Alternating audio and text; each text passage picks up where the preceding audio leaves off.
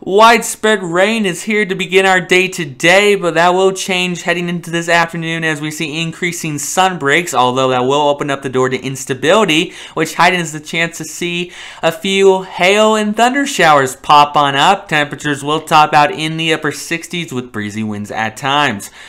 As we head throughout this evening, conditions will clear with temperatures dropping into the mid-40s overnight.